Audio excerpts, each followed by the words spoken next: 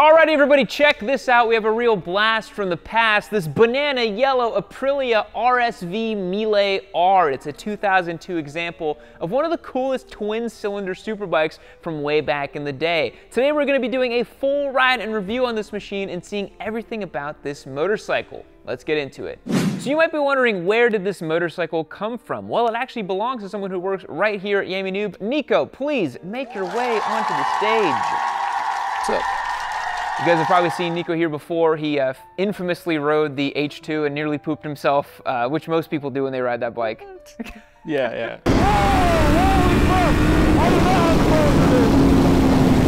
Famously, maybe we can clip that in where you're just like, it was terrifying or whatever you said, right?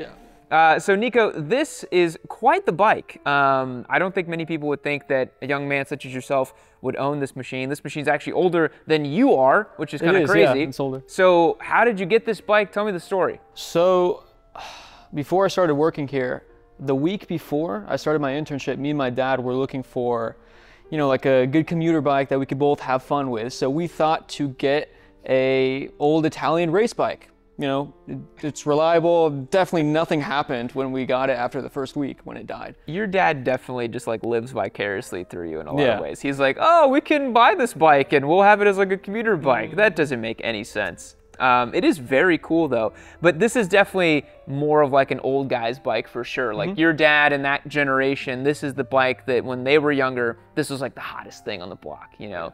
And this thing still looks pretty good, man. This thing is in really good shape, really clean paint on this, really good. You know, you ride this bike around, you ride it to school, right? Or you used to before you graduated. Yeah. Did a couple times. What do you like about it? It's super smooth, like the power delivery, because I'm used to my R6 in CMRA in club racing, and that bike is just nothing, and then everything all at once. And this is just super smooth, it's friendly, it makes a good amount of power, it's fun, yeah.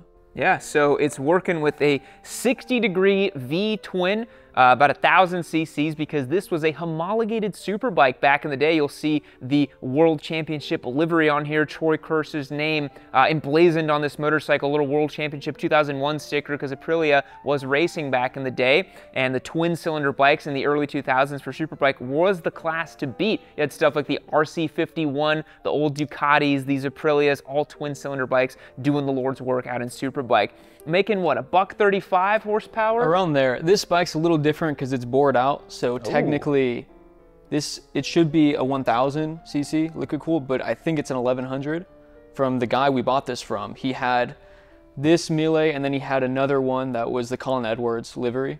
So the dude was like the Aprilia connoisseur, and he has all of his fancy bikes in there. It was pretty cool. So 1100 cc's roughly.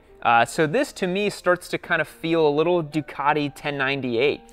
You know, a bigger V-twin, something that just produces a delicious low-end amount of torque. Yeah. These bikes actually, you know, we were joking about it being silly, but nowadays, this type of bike actually works really well as a street bike because of how linear the power delivery is, because of the torque that you have. And I don't think the ergonomics are that punishing on this thing. It's not super aggressive. It's not that bad, yeah.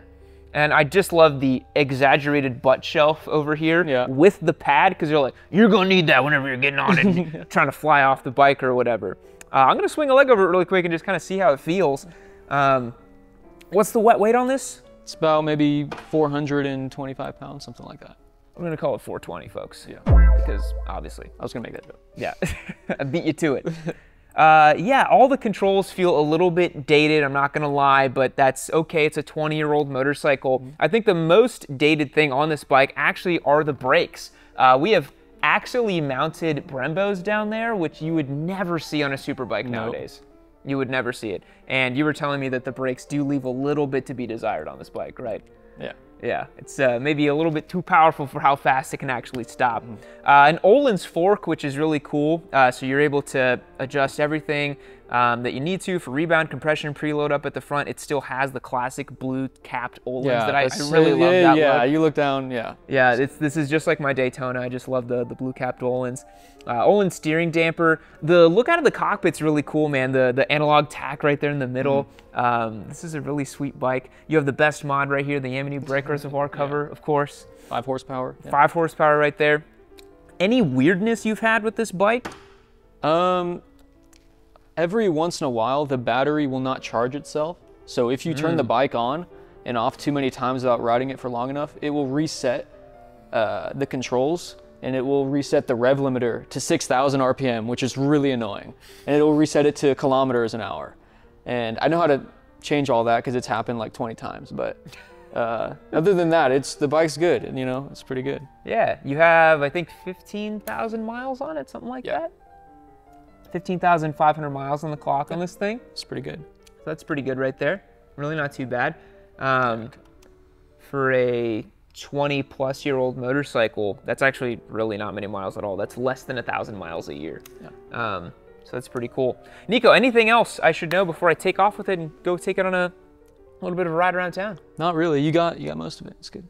Now, before I take this bike out for a spin, you gotta know that Eurocycle is our preferred dealer partner here on Yami Noob. We love working with them because you could get something like this straight delivered to your door. Now, these motorcycles are hard to come by. RSV Mille in this clean of a condition is not something you're gonna find all the time, but Eurocycle, as the name implies, deals specially with motorcycles like this. If you want a brand new Ducati, Triumph, BMW, Royal Enfield, any other bikes like that, or you want a classic piece of Italian engineering like this RSV Mille, hit that link down below and find your next European motorcycle with RideEurocycle.com. Now, with all that being said, let's get this bike out on the road. Let's see how it feels.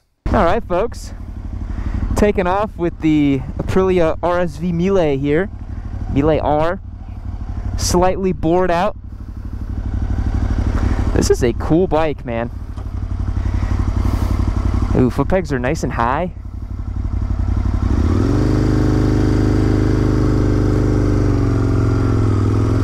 Throttle could use a little bit of lubrication. Just a little bit of a tired motorcycle. This bike really doesn't have that many miles on it. I think we're sitting at around 15,000 miles. It's actually not too bad. It really stands out though, man. It's got a great look to it. This banana yellow color scheme. Olin steering damper. It's cool. It's really cool. I do think these bikes, unfortunately, do suffer from a little bit of the reliability memes, you know? That can happen with the old Italian motorcycles. Oh yeah, it's analog, it's raw. It's got a lot of engine braking because it's such a big engine. 1000cc twin, bored out a little bit.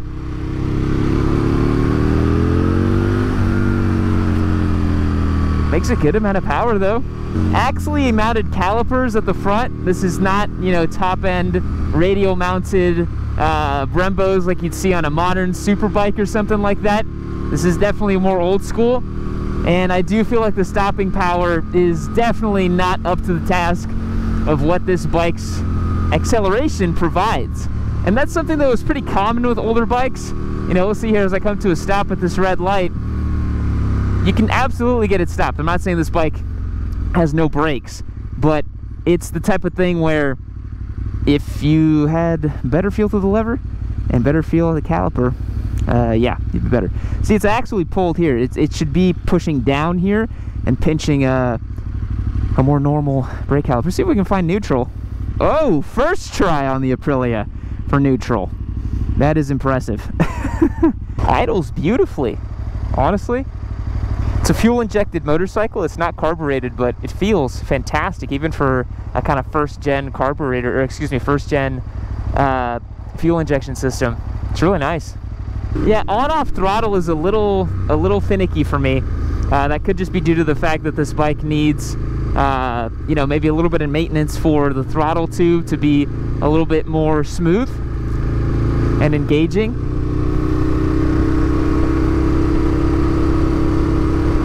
But on this beefy frame, this bike feels great, man. Side to side here, change of direction. It's nimble.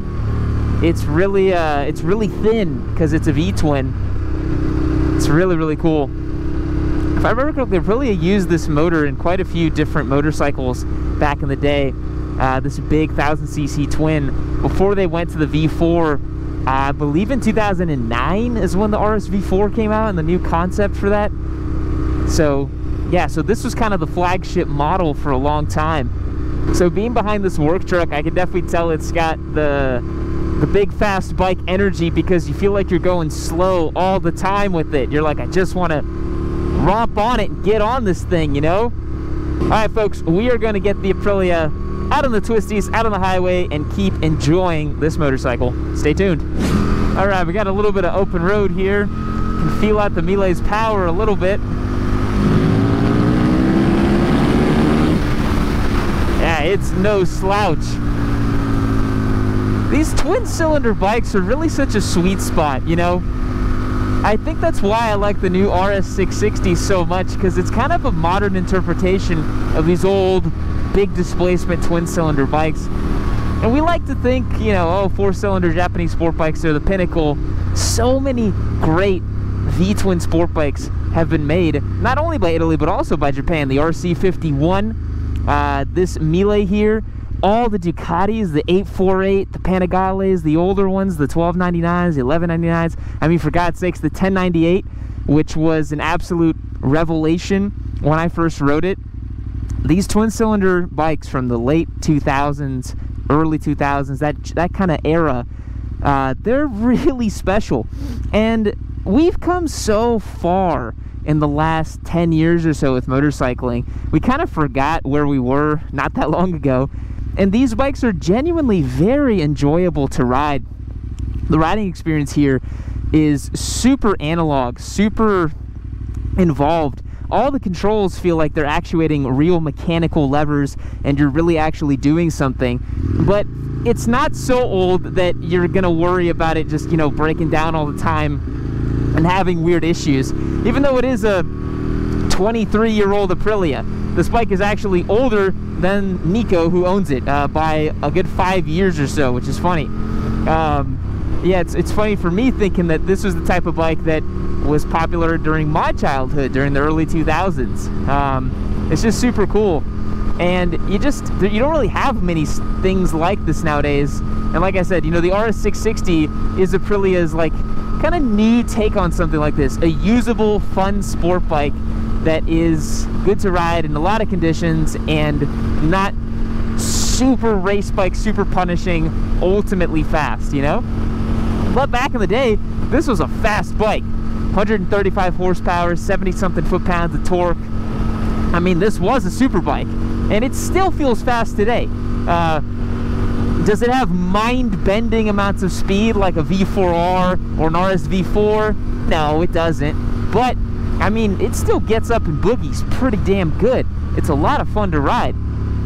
Actually, we'll hang a right here.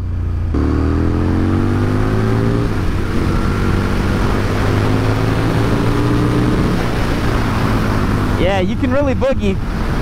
But the thing about it that's crazy is the brakes are really, I mean, maybe Nico's got to do a bit of a fluid flush, maybe a pad change, because I really feel I'm compromised by the braking forces on this bike. Hit the brakes right here, actually. Got this Honda Civic coming out. Always keep your eyes up, folks. Always keep your eyes up. Flip around the U-turn here. No slipper clutch on this machine. You gotta bang down gears the old-fashioned way. You gotta know what you're doing. Gotta know how to ride this thing. Bank a quick U-turn. Easy peasy. Back on the gas here.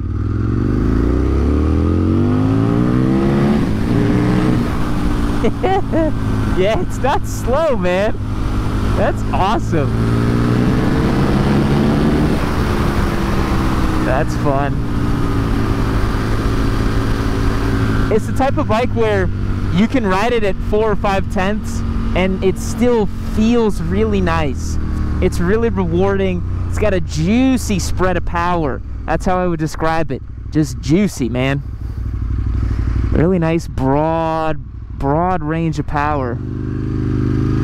And once you start to get used to the controls, how they're all a little bit heavier, a little bit more thought required. You have to move a little bit slower with everything, you know?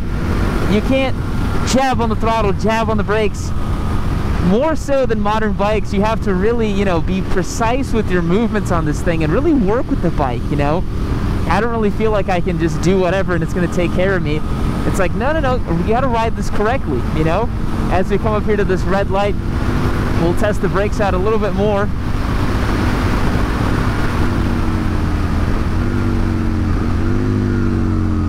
to get a little squirm out of the rear because we don't have a slipper clutch, blipping up the throttle. You have to get everything right. That's what's really cool about riding this thing, is it rewards proper riding, precision, accuracy. And boy, this V-twin is just really nice. Take off here.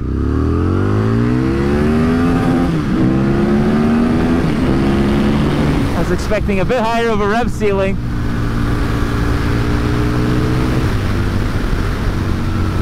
Forgot that I'm on a twin. I've only got about 10,000 RPM.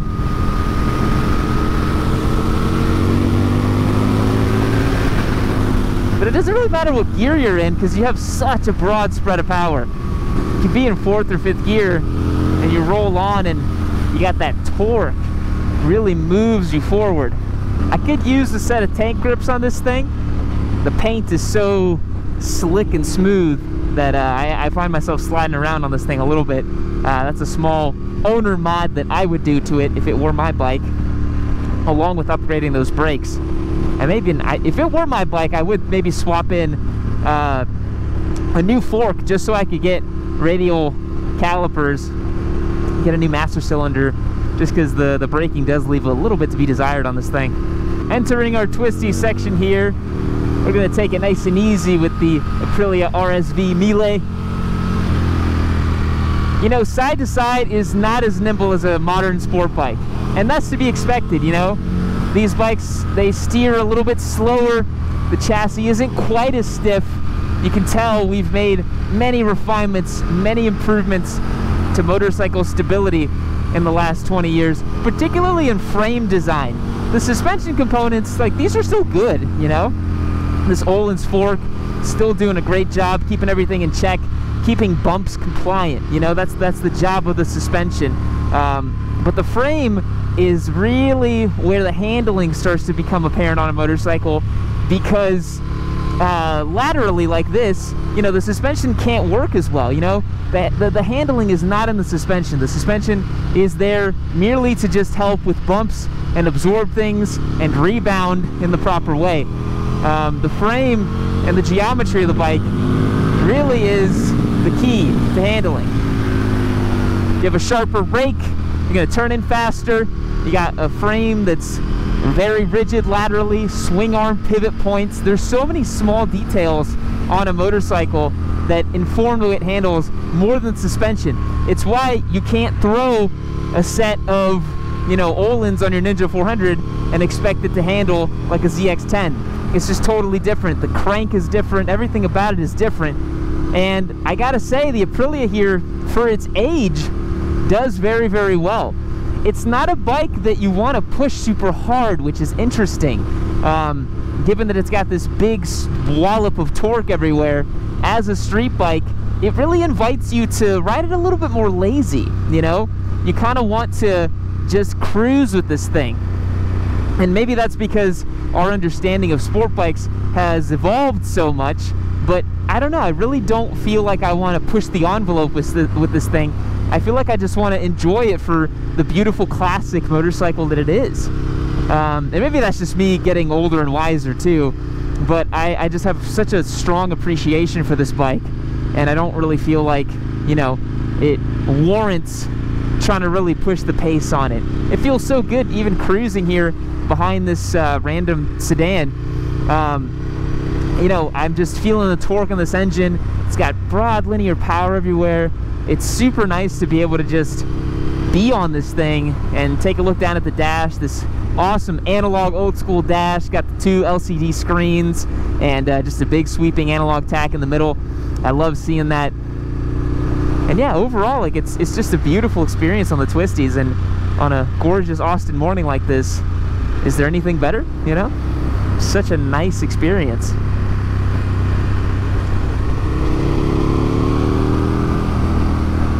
Just sounds so rich, so tasty.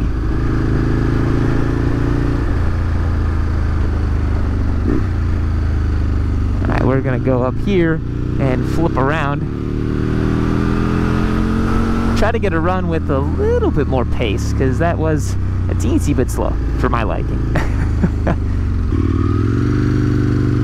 All right, let's have a little fun with the Mille, shall we?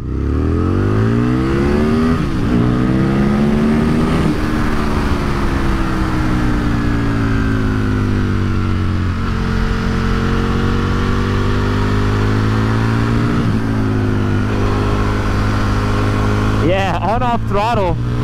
It packs a real wallop. Big wallop of torque.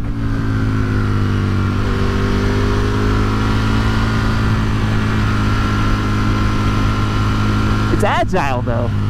It still does the business. A lot of engine braking.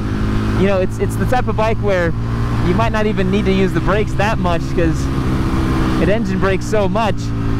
Although I highly recommend you guys trail brake, of course, you know me. If you grab a gear up and be a little lazy with it, power us up the hill using all that torque. You get some movement out of this bike though.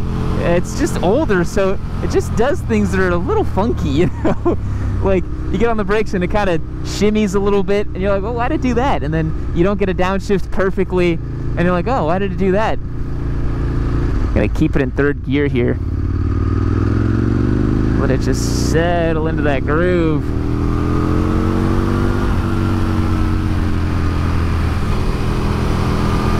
Winds out really beautifully. Very similar to a Ducati twin of the time. You're missing some of the classic Ducati noises. It is an Aprilia, but I don't know, I think it's all the better for that in some ways.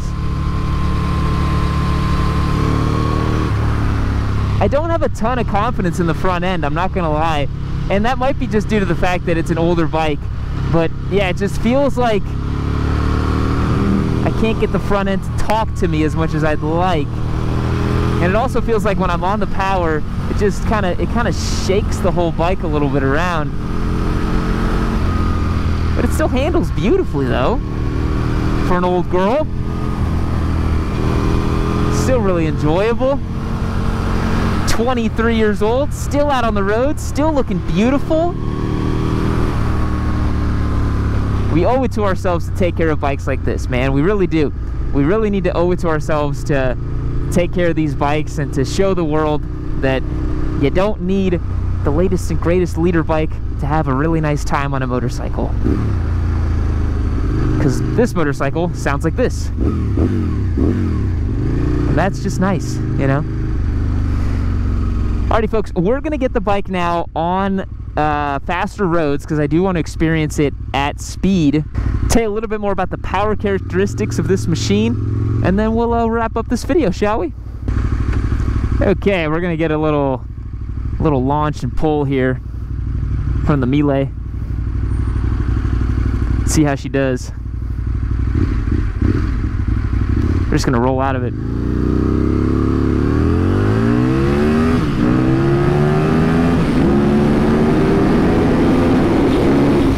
That's nice, man. Reminds me a lot of the 1098, honestly. I really feel like I'm back on that bike because I got the yellow and the twin cylinder sound. It's not as viciously fast as the 1098, but honestly, it's pretty close. This one is bored out a little bit, so it's pretty much the same displacement as a 1098. Yeah, that's nice. All right, everybody, wrapping my thoughts here on the Aprilia RSV Mille. This is a really cool bike, man. It really gives me a lot of that Ducati 1098 energy. I really think that if you're not familiar with this early 2000s twin cylinder superbike category, there's a lot to love here. As a street bike, the amount of low-end grunt and torque that you have is just really nice, you know? You can be in 4th, 5th, or even 6th gear on this thing and just kind of cruise on the power, and you just really get moving really, really nice. You don't have this kind of peaky power band that you would in a traditional sport bike. A couple things I noticed on this machine, obviously the brakes do leave a little bit to be desired, as I mentioned on the vlog. You have to be patient with this bike. It's not the type of bike where you can flick it in and get aggressive with it. You know, it demands you to kind of ride it a little bit more smoothly, a little bit more carefully. And that's kind of how you saw the style of those guys riding back in the day, even on the racetrack. They were smooth, they were controlled, a little bit more upright. You know, it's not a bike that you can get all out of short and get aggressive with. It's a motorcycle that you really want to take your time with. And honestly, these types of motorcycles now, being 20 plus years old, they're classics, they're relics. You want to ride them and enjoy them in a more demure kind of way. You don't really want to go out there and just get after it and just rip on this thing like crazy. I'm sure guys back in the day were doing that because this was the epitome of performance, but nowadays, I mean, I'm pretty sure a 600 class bike could beat this thing, but I still loved riding it. You know, it handles beautifully. It just feels a little bit dated, but you gotta love that classic sound and smell of this motorcycle too. One thing I noticed, you just smell that unburnt fuel coming out the end of the exhaust and just kind of the vibe of this bike. Doesn't run too hot either, which is pretty cool. So yeah, I really enjoy this motorcycle. Thanks again to Nico for letting me ride and enjoy it today and kind of showing the people out there on the internet that you don't have to get the latest and greatest motorcycle. Sometimes there are some hidden gems from the early 2000s that are still just as good as new. Thank you so much to Eurocycle for supporting today's video. Let me know what you guys thought about today's ride and review on this Aprilia RSV Mille. We'll catch you guys in the next one. See you later. Brother, only one thing to say to you today. While we sit here taking a knee, it's a special moment, me and you hanging out here. Do it.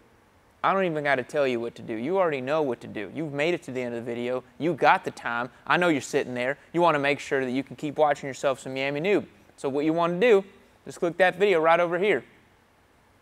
Do it.